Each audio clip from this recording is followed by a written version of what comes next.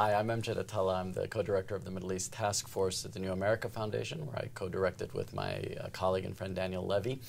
I'm here with Brian Katulis from the Center for American Progress. We just had a panel in which we were discussing the results of a poll by Gerstein Agni Strategic Communications, which was commissioned by the Middle East Task Force on Israeli attitudes towards the United States and towards President Obama. There were some startling findings in there that challenge a lot of the conventional wisdom. You can watch the video on the Washington Note or on the New America's website. But Brian and I want to have a quick conversation about something that came up in one of the panels and take it a little bit further. Brian, you're basically saying that all of our talks, the panels that we're having, the panels that other think tanks have been having, have been entirely tactical. Yeah. We haven't been dealing on the strategic level with the Israeli-Palestinian conflict or the Israeli-Arab conflict. You want to talk a little bit more about that? Yeah, I even take it a step further. I think when you look at U.S. policymaking in the broader Middle East and South Asia, we are still reacting to events that occurred 30 years ago. And the bases for our policies, whether it's dealing with Iran or how we deal with the Arab-Israeli front, and then certainly in Afghanistan and Pakistan, much of what we're dealing with right now is a legacy of not just George Bush, and what happened over the previous 8 years before Obama came to office, but with 30 years of a way of thinking about doing business. And on the Arab-Israeli front, I was teaching a course this morning, and I was struck by how much the strategic approach, is still very much grounded in the Camp David Accords and the annex to it and the broader vision of how do you advance that. And I think, you know, the new team in the Obama administration is doing a great job in terms of trying to push the ball forward on several fronts.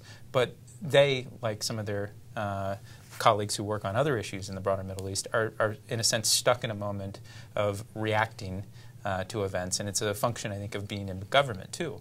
It's hard to push forward a proactive agenda. We've got a president that finally, I think, is very full-throated in a two-state solution.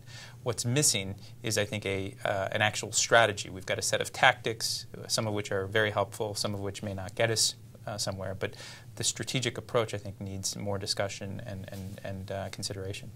I think one of the interesting things about what you're saying is that this conversation that you just said, I've heard paralleled, but not by Americans, by some Palestinians in Ramallah, which has been that we don't know what we're doing anymore. Yeah. I mean, we've been in this process. You referred to Groundhog Day. You said that, you know, just watching the last 30 years is like a bit of Groundhog Day. And I don't know if the Palestinians saw Bill Murray's movie, but they definitely feel that they've been there, done that before. Yeah. And the problem is that they don't actually have training in how to do analysis on strategic processes. They haven't actually been able to even identify what's the difference between a tactic and a strategy. And so they're watching the world change around them. And it's almost instinctual that they've missed the boat. Something has happened. It's different now, but they haven't come up with a new idea. They haven't figured out how to engage in a new idea. But part of the reason I think that they're thinking that is because of what you're saying we're having a problem in doing. They recognize that the United States is also flailing. We don't actually also have, we have a bunch of tactics, but we don't necessarily have a strategy. Yeah, and I actually think the instinct, again, as I said on the panel, is much more pragmatic with this new team. It's much less ideological. It's actually realistic. We've got a good team that isn't spewing, you know, these sorts of statements that the road to peace in Jerusalem runs through Baghdad, or talking about a war between Israel and Hezbollah as the birth pangs of the new Middle East. Yeah, the new Middle East. We don't have that. We have a team that I think has been dealt a very difficult hand. But getting to a strategic approach that changes all of the actors' strategic calculations and their actions to advance what has been the stated goal of a comprehensive solution to the Arab-Israeli conflict and to a two-state solution to the Israeli-Palestinian conflict is all easier said than done. And once you get into those government positions, it's easy for Amjad and Brian to sit here at the think tanks and say, you should just do this and this and this. But I do think one element that's necessary is a reiteration in a concrete way of what does the viable end state look like. I'm not saying that the Obama administration, it's their role to say this is the plan and Israelis, Palestinians, you deal with it. But I do think we need a bigger sense of commitment. This is what we're willing to pay as in terms of transaction costs. Here's a package, like we've done on Afghanistan and Pakistan. I think we've articulated that message to the people in that region. I have some qualms with the policy, but there's a sense of direction, and this is what we want to achieve. That broad direction is there in the reiteration of a two-state solution, but we don't have as yet a strategy that deals with the current complicated dynamics on the ground. Well, do you see that you disagree?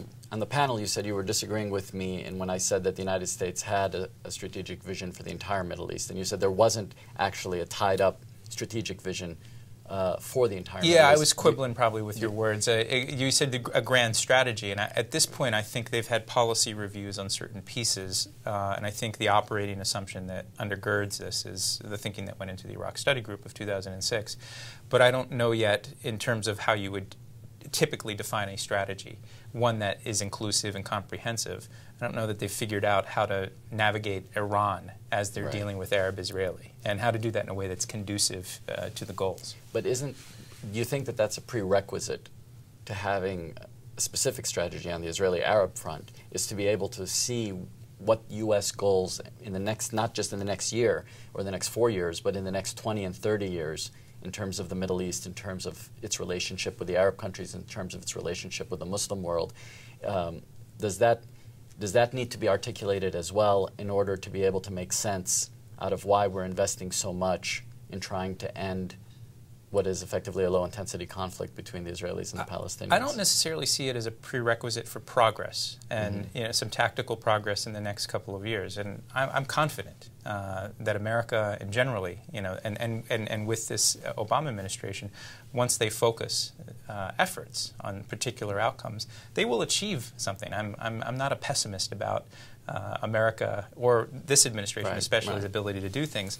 So I don't think we necessarily need the full-blown, thought-out plan tomorrow before we start to proceed. And when we don't have that luxury of doing that anyway. No, you don't have the luxury of doing that. But what is missing, I think, and I think there's a gap between the general vision and I think the not rhetoric, because rhetoric makes it sound, because I think there's power in this, and there's a reason today that President Obama actually received the Nobel Prize. It inspired a lot of people, and we can all say he hasn't deserved it yet.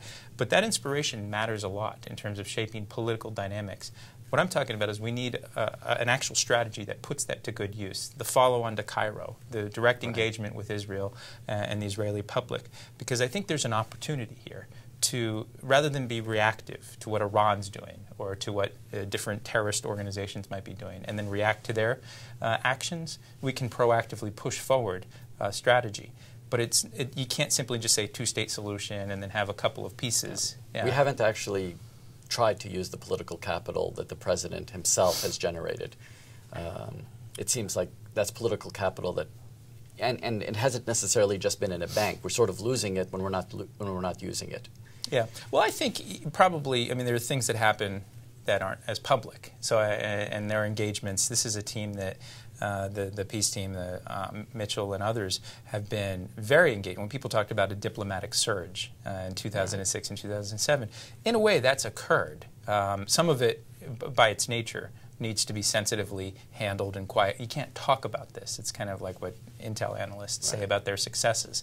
But at a certain point, my concern is that unless there's a reinvigoration or a restatement of what we heard in Cairo, and I think we heard a little bit of it today in the Nobel speech, but there needs to be a clearer communications and more steady and regular. You can't just take one bite at the apple and then implement a couple of tactics. It needs to be a steady strategy that's worked, and as yet I've not seen that.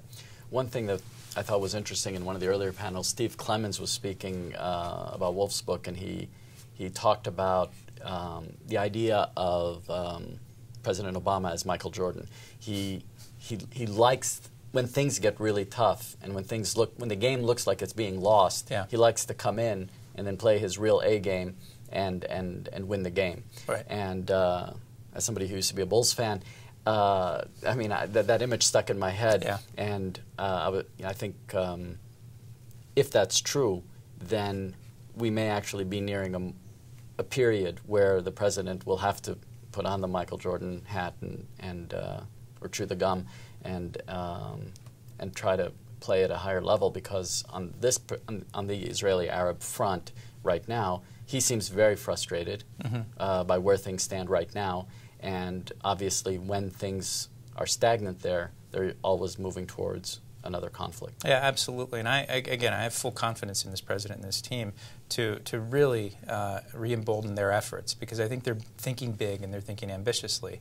I don't think that's been on full display the last few months, because it's been caught up in this debate over settlement freeze, and and if you do an honest assessment, you compare where we were a year ago to where we are right now. For all of those who were critics of the Bush administration, including myself, at least you had Israelis and Palestinians talking formally. There was some sort of process that was set off in Annapolis. It didn't achieve as much. But at this stage, we don't have that. We have an attempt to try to get them back to talks. I think the only way to do that is to think a little bit bigger than what we've seen in some of the tactics that are on display. And I think this president and his team can get it done. Well, I think your challenge to all of us at think tanks and the chattering class, et cetera, is exactly right then. If we're going to be urging the administration to be doing that, we need to also up our game and start thinking that way as well. Absolutely. Thank you very much, Brian Katulis from the Center for American Progress. Thank you. Thanks, Amjad.